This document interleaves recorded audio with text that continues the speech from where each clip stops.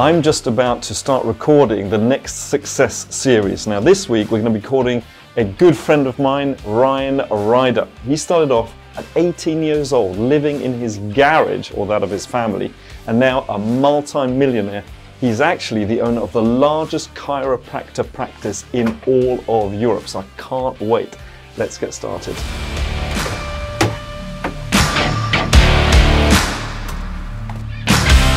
Ryan, how are you?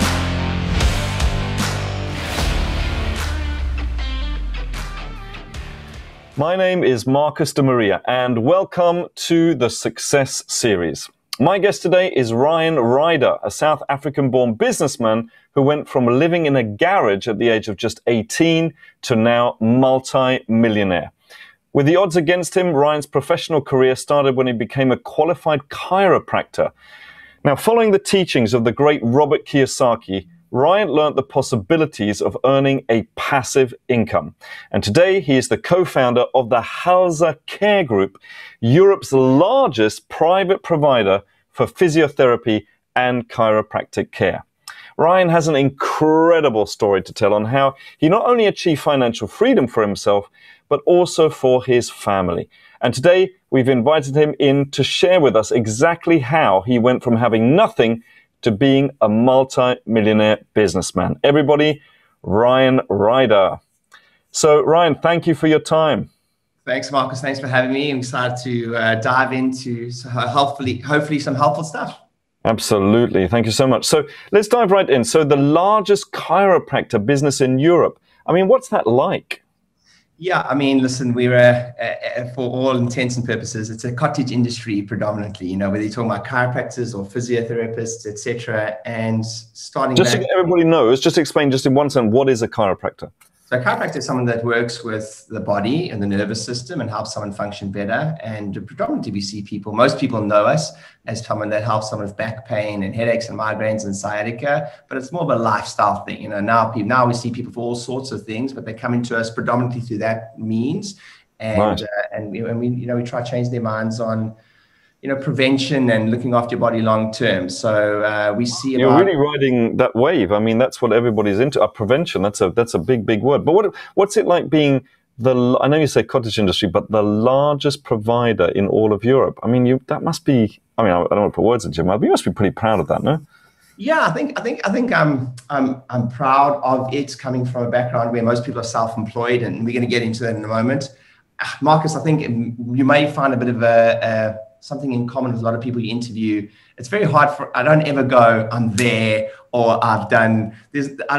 So I certainly don't ever think that I'm there or that I've achieved amazing things yet, etc. And I do have to take stock at that at times and have my mentors and my coaches and people like that say, hey, you're continuously growing. So you're continuously growing, and you keep wanting to achieve, even though you are the largest now. Yeah, absolutely. I mean, just because we're the largest doesn't mean we haven't got opportunities to grow and do mergers and acquisitions. And by the way, talking the largest, are you the largest, but are you the best? Depends who you ask, right? But yeah, we really think that we provide an incredible service, and no one else has a team like we have and built a business like we have. So we are proud of what we've done. But I think, yeah, anyone in my position, there's so much more to achieve. And while I'm up in the biggest, I'm still a small fish in many ways in my business career. I'm 36, Marcus. In many ways, I feel like I've only just begun my business career. So I'm very proud, but I feel like I've only just begun my business career, really. Wonderful. Okay, so let's start from the beginning then. So, aged 18, you're living in a garage. Yeah, so my parents were entrepreneurs in South Africa. I think that's my biggest blessing is I came from an entrepreneurial background. They had some not so great businesses experiences, and one of the things they always provided for me was able to provide me was an education. So I went to a great school. I got a bursary to go to study chiropractic, and my parents helped me through that. They immigrated. Went through some challenging times financially. As I said, they immigrated across the United Kingdom to help, pay for my education, etc. Went through chiropractic school, but I always thought there was a very good chance I may not practice for all that long, because ultimately I was selling my time. I was selling my Okay. time. And Okay. I remember sitting in a conference very early in my career, maybe had 2 practices. We now have 9 practices. Very early in my career, and the speaker from stage said, the definition of a business is a profit-making enterprise that works without you. Oh, that I know who that is because I read that from one of his book. That's Yeah. Brett somebody or other from Australia, right? It may have been Theo Becker. Okay.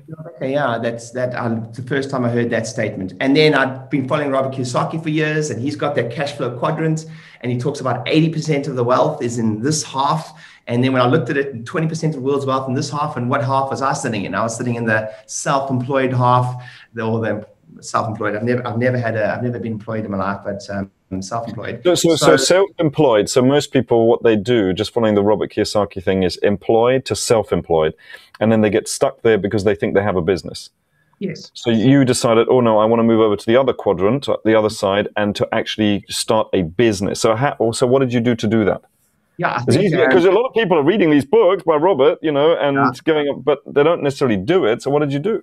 Yeah, it's interesting. I was blessed to tour with Robert for 3 weeks, in Europe, and we spent a lot of Neil speaking, etc. And he said to me recently, the journey, although he teaches this, the journey going from self-employed to business owner is the hardest thing that any specifically professional will do.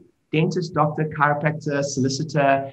In my experience, now I help people do this. That's another business we'll talk about in a moment. I also teach chiropractors how to do this now. But I always tell everyone, if you're going to do it, it's a six-figure pay cut initially. Okay, so you're going to earn less. Absolutely. Why? Because you're paying somebody else to do some of the work. You're starting to hire the right people, processes, systems, procedures. Professionals earn the whole golden handcuffs, if you will, from a professional is that you earn such great money, and you really do earn great money. But it's time for money. Yeah. Yeah, and then at some point there's a sacrifice. I don't care what anyone tells you. The truth of it, to go from self-employed to business owner, is there's some point you have to decide, look, I can see the future. I have to sacrifice that and move myself out of seeing the patients, the clients, and then moving a business to do it. And there's absolutely a short-term pay cut. Right. So, I've never heard it that way. This is awesome. So you basically take a short-term pay cut. Yeah. But my question now would probably be, or anybody's question now, I guess, is for how long? It just depends how aggressive you are and how much you want to scale. Yeah. Aggressive. And aggressive in a non kind of like negative way, but really pushing to get the right people, processes, procedures together and the systems. Yeah, I think the reason most people never move from self-employed to business is because they're too comfortable. So you have to create some pain. You have to go, oof, I was earning 6 figures and now I'm down to whatever it is. You pay yourself a salary. I mean, I know when I did it, Marcus, you were paying yourself 6 figures at the time. You had 2 and you were paying yourself, what was 6 figures? I was earning 6-figure income because I was the professional seeing the customers as the chiropractor. Yeah. Then you've got to go, okay, right, I'm no longer going to be the person seeing whether I'm a dentist, doctor, chiropractor, my team's going to do that. But don't they want you, though? Don't they want you? I mean, it wasn't the Ryan Ryder company, right? So that's already, because that's a mistake some people do. They use their name, and then people always want you. Yeah, Marcus, such a great point. I always joke, never put your name across that type of thing because you can never scale out of it. Yeah. And there's lots we can go into now. I've learned a little bit more about branding. I've learned that you can be the brand as well as not be the person seeing the person. Actually, it was a mistake I made in the early parts. But to scale, when I say aggressive, hire. Are you going to hire the team? Can you hire the team? Can you do the marketing to feed that team so that you can then eventually replace your income with the business making an income and not you earning the income? So let's talk about you then. So in terms of you like hiring these people, were you aggressive first of all? Yeah, I mean, you don't seem as if you're aggressive. Yeah, but we're tagline. The tagline was always be hiring. Always be hiring. Always. But you can't hire everybody. No, but especially if you're working in a niche where you've got professionals, the resource is the limiter to the business, i.e. there's only so many solicitors, there's only so many chiropractors, there's only so many physiotherapists. If you're hiring an HR person, I mean, at the moment, let's give you an example. I'm hiring an operations person in one of my business, and I've got hundreds of CVs to get through. It's not a challenge. If I'm hiring for a videographer or I'm hiring for a marketing manager, it's hundreds upon hundreds of people applying at the moment. But if I'm hiring for a chiropractor, dentist, doctor, you're getting trickles of CVs coming through. So in key positions then, so it's not everybody, in key positions, always be hiring. So proactively hiring, and when you see somebody, talk to them because they might be leaving right now, or they might be, they don't want to do their own business. So always be proactive. Okay, that's really good. That's really good. Okay. Yeah, from a basic perspective. So you did that, and then were you ever disappointed? Like I think people go from self-employed, and then they go, okay, I'll hire somebody, and then it's just like, oh bloody hell, they either steal or they open up in competition opposite you, or you just go and then you go back to being self-employed. No? Yeah, many times. Many times. Of course, that's part of the journey. Everyone wants the success. Part of the journey. Well, okay. Yeah. It's part of the journey. Are people going to try open up down the road? Yes, it's part of the journey, and then you learn from it. So it's not that it happens; it's that don't let it happen again. So then you get your systems correct, and oh man, I know the contracts, and make sure you manage them properly and all of this. So you think it's a learning you have to go through, but I think it's good that they know that beforehand, right? Because I think most people don't. So hiring, always be aggressive, hiring continuously, and expect things to go wrong. And you're going to suck at hiring in the beginning. You've had no practice with it. Like, you haven't done core values before. You haven't got a gut feel before. And also you get a bit, I'll say in a good way, you get a bit grumpier as you've been in business. I've been running practices for 10 years now. And by grumpier, I mean, in an interview, you feel a bit more confident saying, look, I'm a nightmare to work with this, and this, and don't expect this. Are you sure you want the position? So now, in the beginning, I was like trying to coach people to come with. Now I'm trying to like almost scare them away and go like, "Are you sure? Are you sure you want to work with me?" As you grow, right? As you grow. Yeah, and you just you hire the right people. As we used to just hire people who had a pulse. Literally, if they were there, we go, "Yeah, they're not bad. So let's get them." Mistake upon mistake upon mistake, nightmare. Yeah, but I know what. I know it's a cliche, but you're just not. The speed thing's important, Marcus, because even the way you're talking. Is you're not going to get it right. Like, don't try to get it right. You're going to make a mistake, and you've got mentors and stuff to help you. But the speed thing's important because you might have made 3 mistakes while someone else is contemplating making their first, but you've got it right. So like, just hurry up and make the mistakes. You're going to make them anyway. So your choice is, are you going to make them over 6 years, or you're going to make them over 6 months? And make them as quickly as possible is what you're saying. So you said something about everybody has mentors, everybody has coaches. Do they? Everyone that has got mentors and coaches will obviously have shortcuts from them. And that's an important part. I frequently had any one time have more than I've always got more than one coach. Always. Does it have to be, most successful people do. But if you think you can't afford a coach, I think you can't afford not to. But let's say you think that you can't. Is there any other way of getting coaching and mentoring? Are there courses online? Are there books? Or did you not rate those as much? Listen, a mutual friend of ours always says, actually, that where would you start? He's like, read a book. Where else would you start? I mean, everyone I know that's successful in anything, they've read the books. Marcus, we've sat down in many, many rooms together, and the first conversation, what are you reading at the moment? I'm reading this, I'm reading that, and we bounce off each other, and then... Okay, what are you reading? At the moment, actually, Jordan Peterson, 12. Yeah. I haven't started reading it, but that's my next read. He's very cool. Yeah, that's my next read that I want to get through at the moment. And he's been through a very, very challenging year, which is interesting. But he's my favorite person to listen to online at the moment. So to come back to, Robert Kiyosaki says, going from being self-employed to being a business owner is the toughest thing you do. Is there any ... but it is worth it? I mean, is there anything at the end of that sentence? I think you really got to know yourself. What I mean by that, I don't think everyone should own a business. Ooh. I really don't. Sometimes I really don't. Sometimes the person is going to make enough.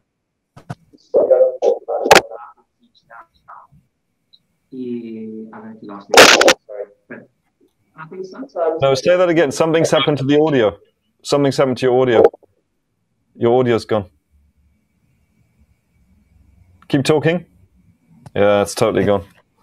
You got me now? You got me? Yes. So let's go back to that. So just pretend I asked you that question and just say, I don't think most people should. Okay. Okay, so I don't think everyone should own a business. Really? Not everyone's cut out to own a business. Your audio's gone. Your audio's gone. Audio's gone. I can't believe it. Yeah, it's gone. You're echoing. You're like, it's not. That's me. It's me. I don't know why these keep on connecting. Keep on going to my ear. That's better. Okay. It should be fine. It should be fine now. Let's go to that Put question them again. out the window for a second. All right. So you're about to say anybody should open up. Yeah. I'm just going to put them in because they keep on going. Sorry. Can you hear me now? Yes. No, not anymore. No. Can you hear me? Can you maybe put them in another room or something? Or I don't know.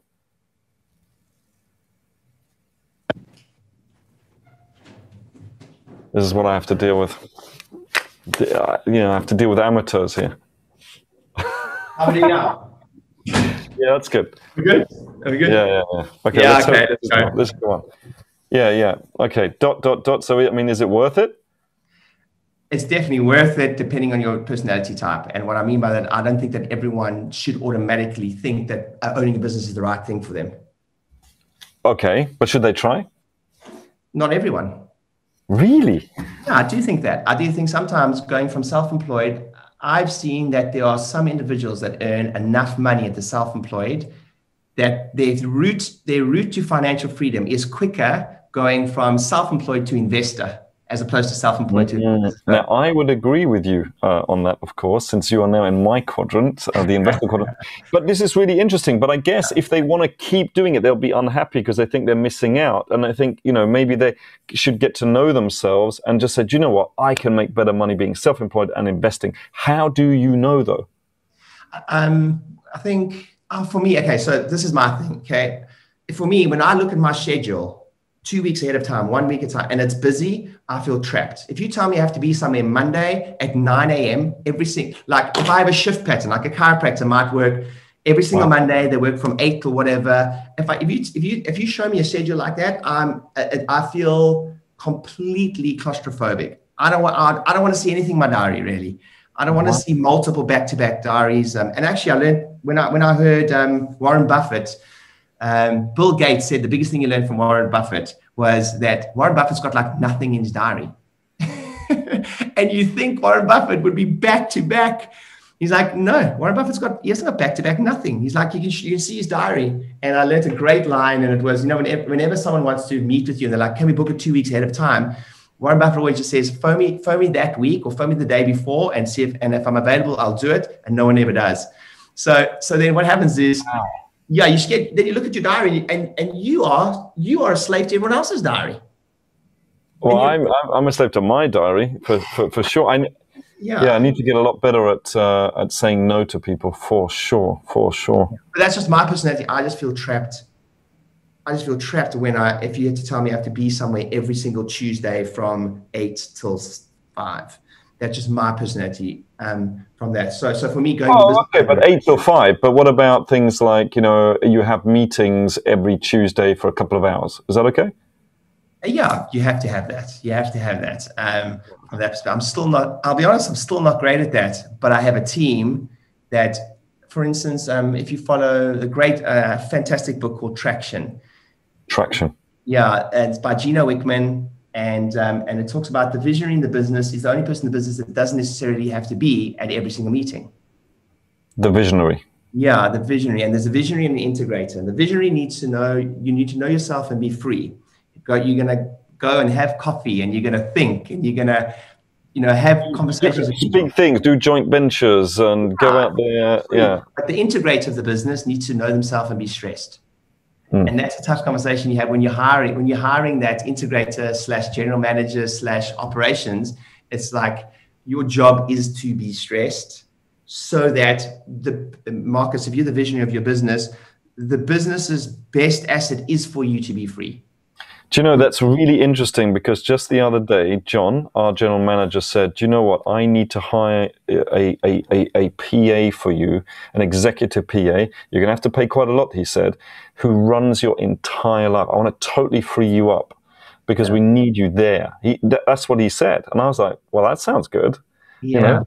Amazing. All right, let's. I hope people learned from that. I certainly did. There were a lot of different points there. I want to say this. Can I add one tiny point there? Yes, yes.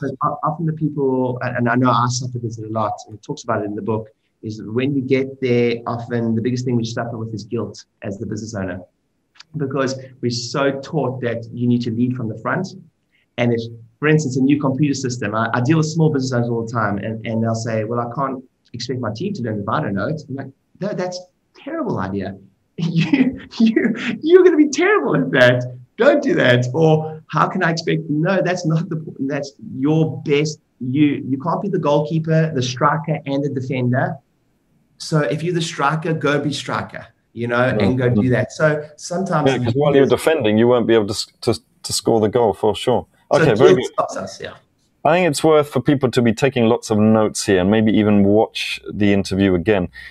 People tend to make excuses around obstacles to success. Now, you're obviously successful. What are your views on that? I think business is best. I think business is the best personal development program you'll ever take, because you're going to have really hard days, and you're going to have, I remember someone standing up in a conference once, and they said to Blair Singer, who's a Rich Dad advisor, and they said, Blair, I just want to be in a business where I wake up every day and I just love life and everything. Like, I'm just on purpose all the time. And he's like, well, I'll never forget his response. And he said, well, you're going to have another thing coming, because in every business you have to, and his words were, forgive my language, you have to eat a shit sandwich every day in some way, shape or form. Business is hard. Business is hard. And that kind of segues back to the initial question is, sometimes I feel that when someone, a high earning individual, a star, is making such good money, that their quickest way to financial freedom when they are not relying on that income is investing, whether it's property or investments, etc. Just knowing yourself from that perspective. But from a business perspective, it's hard. Any income generating thing's hard. I mean, your business, being self-employed, you're going to eat that shit sandwich, right? You have to. But then again, you also just said that if you're the leader, the visionary, then you need to take yourself outside of that and not eat so many shit sandwiches and just feed them to your general manager. Is that what you're saying? It's different shit sandwich. So it tastes different. It's a different shit sandwich. Listen, the more success you get, the bigger the challenges. So all of a sudden, the shit sandwich there is big finance questions, big problem-solving questions, big relationship issues, if you will, within the organizations, big joint venture, raising finance. Those become the big shit sandwiches you have to eat then. It never ends. It doesn't matter. Anyone watching this right now, I don't mean this to be like oh my word, why would I do it? The reason we do it is because we grow more than anyone on the planet, because we put ourselves in the position where we are constantly trying to solve problems. But it's not smooth. Gee whiz, it's hard work, and it just changes. So, I mean, what I'm hearing here, and everyone says this, I don't know whether they really believe it, but 80% of success really truly is mindset. So do you believe that? Yeah, absolutely. I think I'll go back to a statement we have said many times together, Marcus, is that 80% of the secret to success is to show up. What's actually what I thought you were going to say, and to show up, you need to have a good mindset, because you're going to wake up. To keep showing up, even when those shit sandwiches are being shoveled down your throat. Yeah, and it's not if, it's when, and that means that I don't want you to get. Only one thing business owners get from this is for them to go, oh, I'm normal. Oh, it's normal to get down on the odd morning. Oh, it's normal to have a challenge in business. Yeah, it's normal. Like, get on. Like, welcome to the club. Yeah, absolutely. So what do you do to help you become more successful in terms of mindset? What do you do? I think hang around the right environment is stronger than willpower. Environment is stronger than willpower. So I like to hang around with people that push me and keep me, striving for other ideas. And I don't know if you, to give you an example, I recently had dinner with someone, and I don't know if you know this, but if you're a £5 million, so we turn over £5 million and above. If we're over £5 million company, you're top 1% of all companies it's $5 million actually. I think your top 1% of all companies on the planet, or in US, top 1%, right? And I remember someone said that, wow, Ryan, you've done really well. And the other person at the table is a 10 mil. And he said, I don't even want to talk about that, because I don't want anyone to even begin to let us feel like we've achieved masses yet, because we've only just started our career. We're both very young. We were both under 35.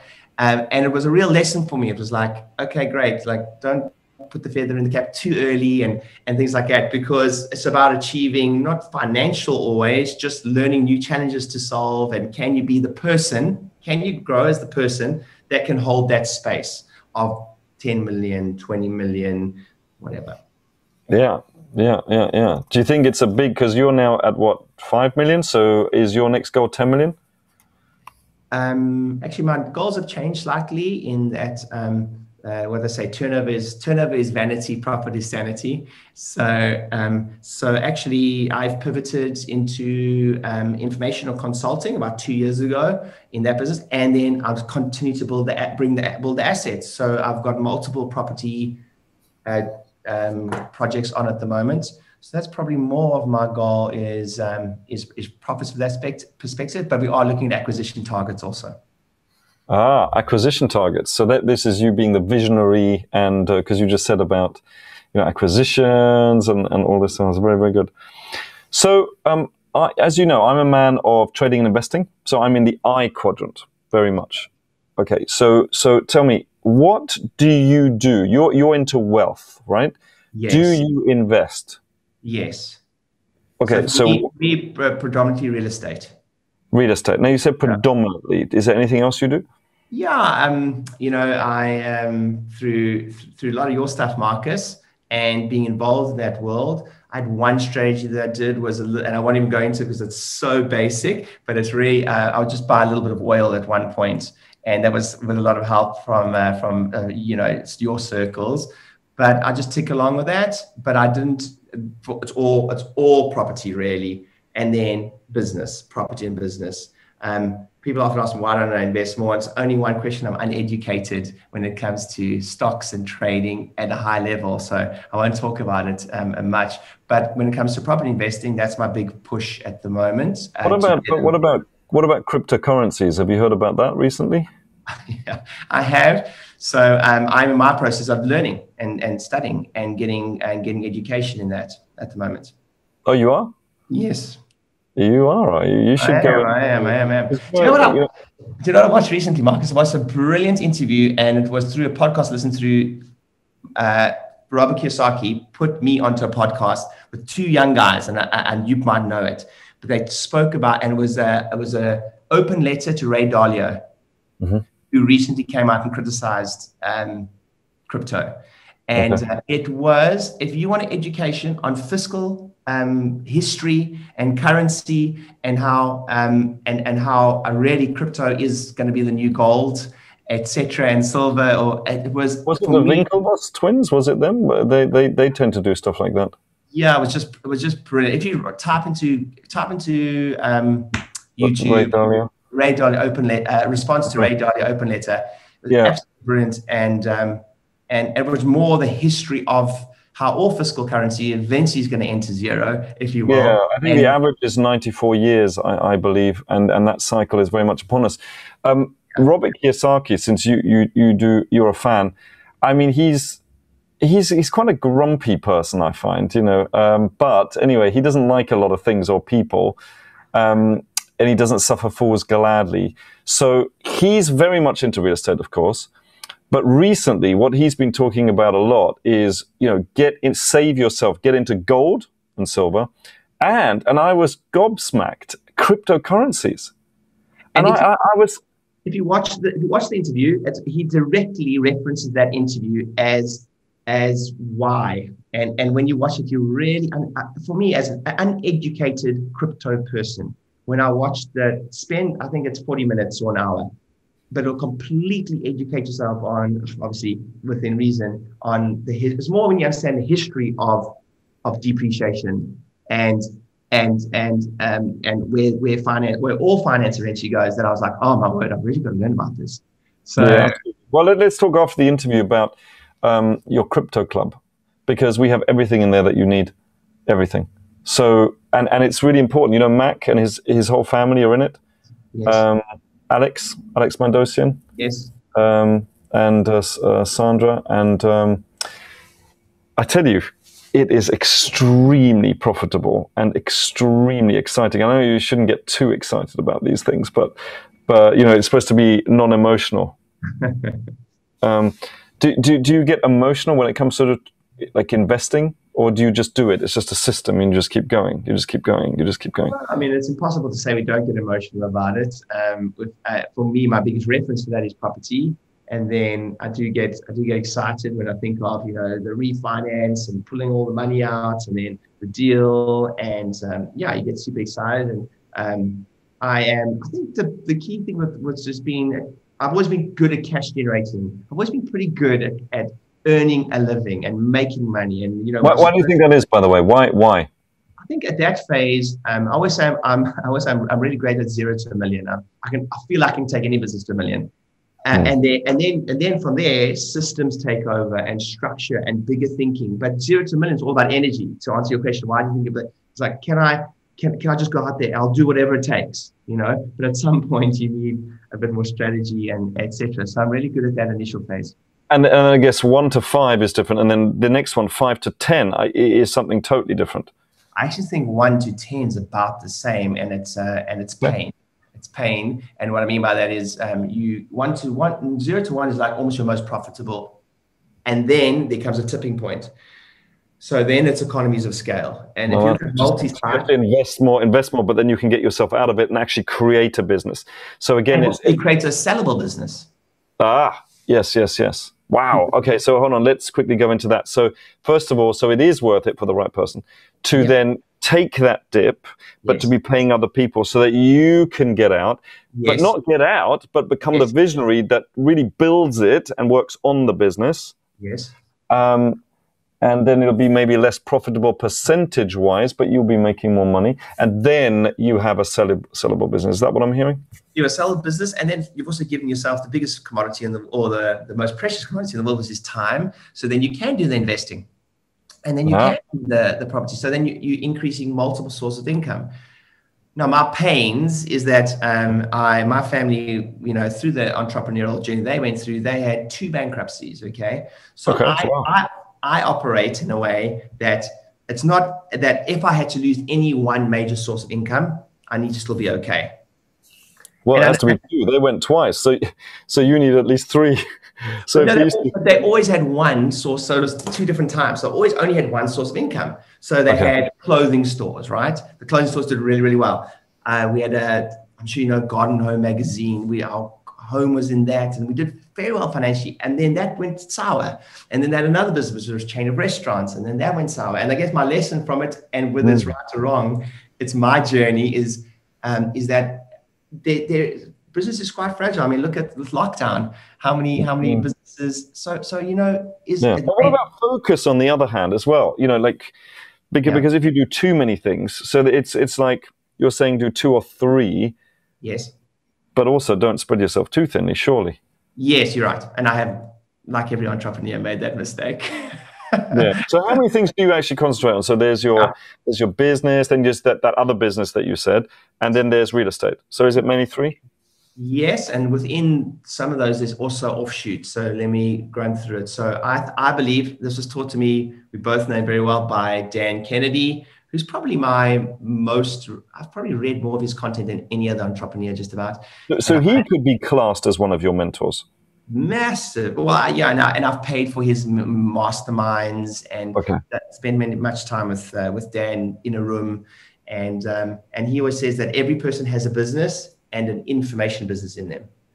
So they've got a business, the thing that they do, let's say chiropractor, physio, dentist, and then they also have an information business in them, specifically if they're successful. If they're successful at this, there's a whole bunch of other people that could benefit from your knowledge, what he calls an information business.